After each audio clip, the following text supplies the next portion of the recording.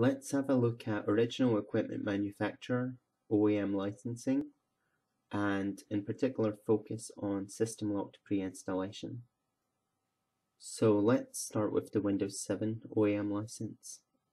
In the BIOS, you have a system license internal code, and you also have an external sticker known as a COA. This COA has the Windows 7 edition printed, and it also has a 25-digit product key. This 25-digit product key typically isn't used with Windows 7 installation media. Instead, OEM installation media inputs a generic system locked pre-installation key. This results in product activation if and only if the system's BIOS has a system license internal code of 2.1. This product key will, however, work with Windows 10 installation media, as Microsoft took our installation feedback into account and made these keys compatible. These keys are still compatible with Windows 10 installation media. I tried it on an Optiplex 7010, which never had Windows 10 Pro installed 2 days ago, and Windows 10 Pro activated. There's been a lot of confusion about this because Microsoft made a marketing flop, stating that it would be free for the first year only. This was of course just a ploy to get as many people to upgrade as soon as possible. So let's look at this Optiplex 7010 before the clean install of Windows 10. So press Windows and R, and I've typed in MSInfo 32 so I can get information about the system model, the Windows edition installed, the BIOS version, and the SM BIOS version. And if I go to Start and right click Computer and select Properties, then I can see that Windows is activated, and the product ID contains OEM 899, which means it's activated with OEM System Locked Preinstallation.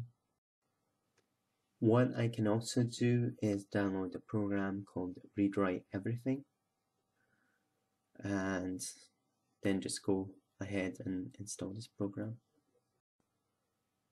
This program looks directly to your BIOS and gives you details about your system's hardware, as the name suggests.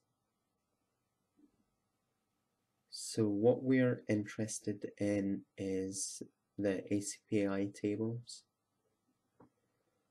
The ACPI tables will tell you if you've got a system license internal code. If you do, you'll have an SLIC tab.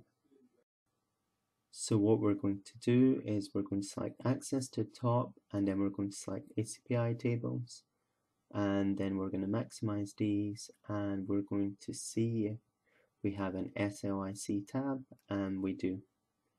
So what we want to do now is just scroll down, and you'll see that there's a field telling you what your OEM is. So in this case, the OEM is Dell. And you'll see that the SLIC version is 2.1, which means it's eligible for Windows 7 OEM System Locked Preinstallation. In the year before the release of Windows 8, developments in system hardware led to the Unified Extensive Firmware Interface.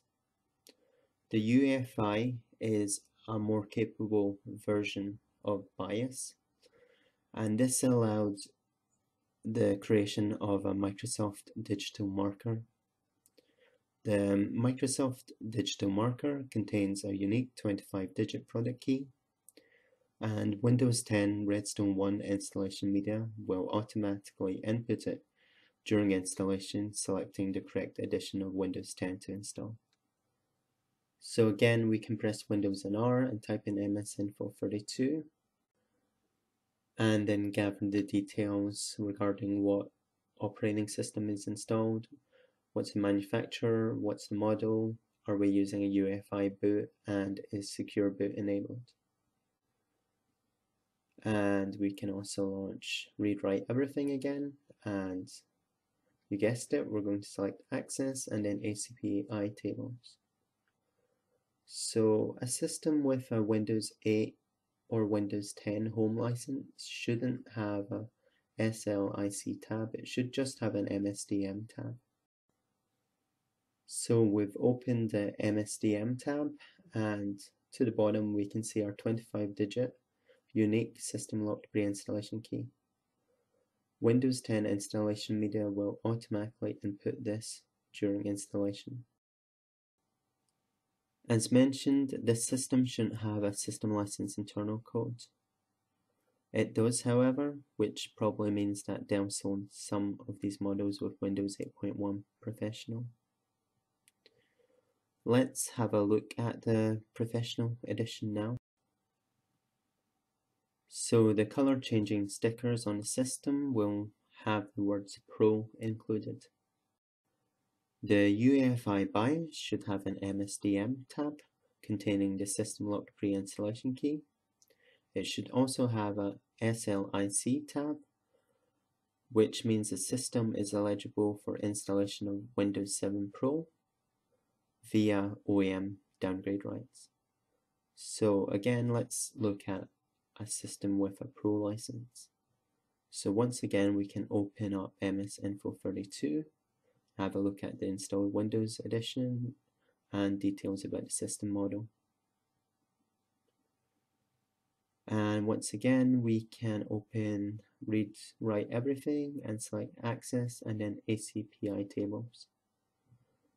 So you'll see that we have the SLIC tab, and again it should be version 2.1, which means the system is licensed for downgrade rights to Windows 7 Professional OEM. And then once again we will have our MSDM tab, and this will contain our unique 25-digit product key. This product key will automatically be input by Windows 10 installation media and install the correct edition Windows 10 Pro. If you need help with Windows installation, always provide the following details from MS Info 32, the system model, the system manufacturer, the BIOS version, the SM BIOS version, the boot mode, and whether secure boot is on or off. Let us know also if you have an SLIC tab or a MSDM tab. Let us know what stickers you have affixed to your system and what they say, omitting the product keys of course. So I'm just going to end the video in a targeted advertisement. So to our kith and kin in Canada, Australia, New Zealand and the United Kingdom, sign this petition to kick your government to reinstate free movement between our peoples. For more details, see CANZ UK International.